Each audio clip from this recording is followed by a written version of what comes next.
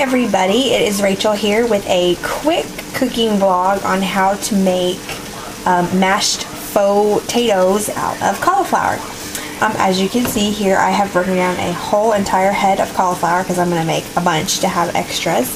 And all I did was I used a knife to help cut that up, and then I would, take the big chunks and just break them apart. So you get moderately sized pieces, You don't want them too big, but you want them to be, that's about right. So once you have that, we also have a pot of boiling water, and it has to be boiling first.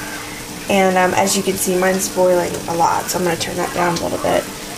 What we're going to do is we're going to put the cauliflower into the pot, and be very careful because it's going to be hot.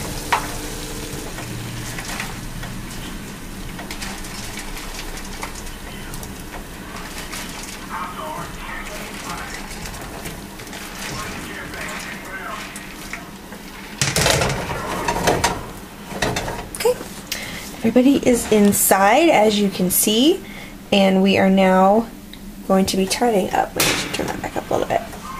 We're now going to be timing, and we're going to let these cook for 7 minutes in the boiling water. Now don't turn the water down or anything. It may, while it's boiling, bubble up and get really hot, but let it cook for 7 minutes, and then I will show you what to do next.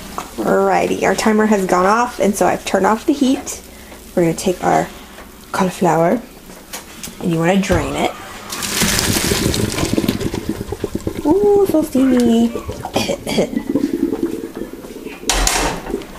Oops, sorry.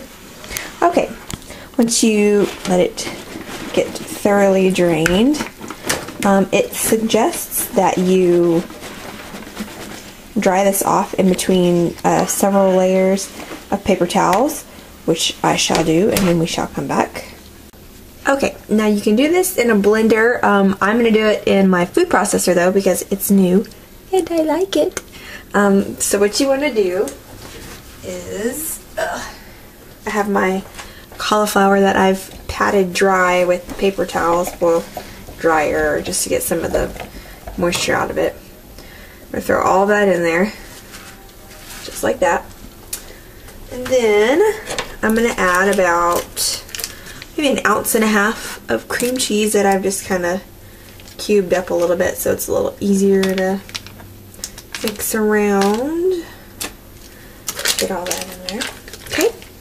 And then we're going to do, I'm doing a teaspoon of garlic powder so they'll have a nice little flavor. Half a teaspoon of salt, and about 1/4 teaspoon of black pepper.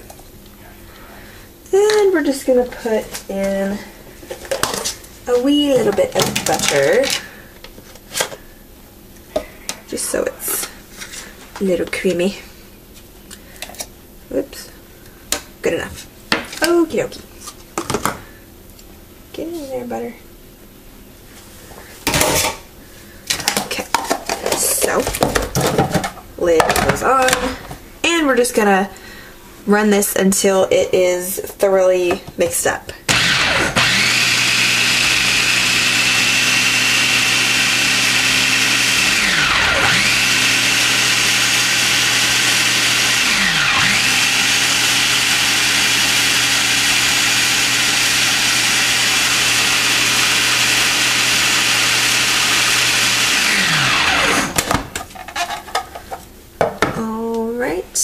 I'm gonna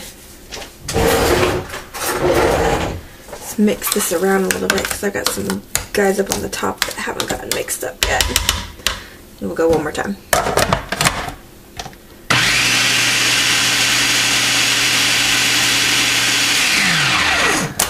Okie dokie.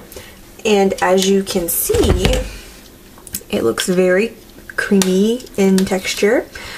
And now I'm going to taste test. It's very yummy. And of course, these are just my way of mixing it up. You can adjust it. You can, add things in, take things out. If you don't like garlic, don't put garlic in. If you want to put chives in it, put chives in it.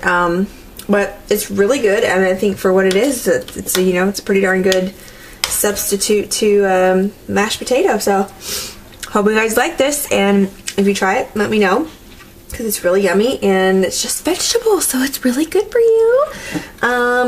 Hope to be making more videos soon. Thank you for watching. I'll see you later. Bye.